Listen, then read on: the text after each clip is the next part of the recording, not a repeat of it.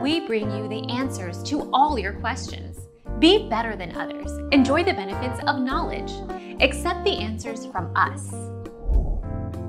Following the 2020 China-India skirmishes, the government of India officially banned TikTok along with 58 other apps on the 29th of June 2020, citing concerns pertaining to national security, sovereignty and integrity, as well as data security, privacy and public order. Our mission is to provide accurate answers. We think without knowledge, it is impossible to live a balanced life. Be competent, be skillful. Thank you for watching. Don't forget to subscribe and hit the bell notification.